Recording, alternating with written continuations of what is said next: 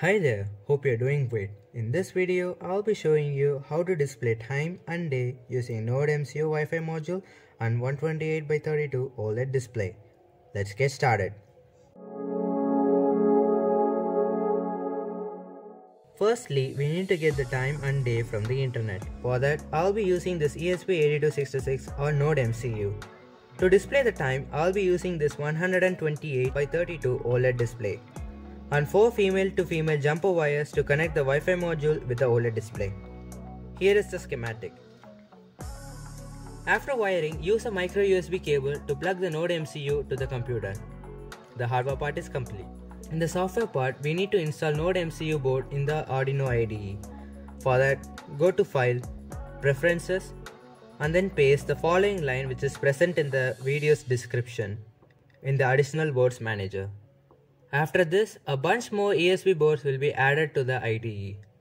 Then go to Tools, Manage Libraries, and then type NTP Client and install.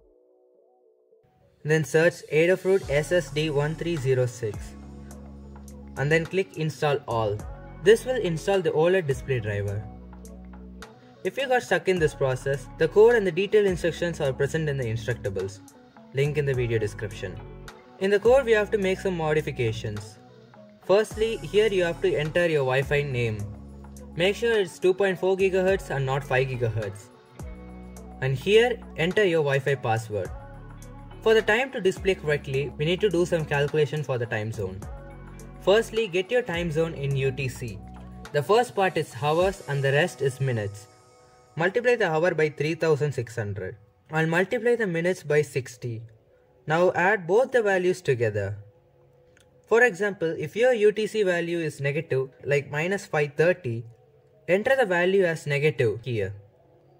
After doing these changes, select the board and type Node MCU and select Node MCU 1.0 ESP12E mod and then choose the correct COM port and then hit upload. This will take few minutes. After code is uploaded, the Node MCU will connect to the internet and will display the time. If the time is not correctly displayed, there may be an error in the calculation.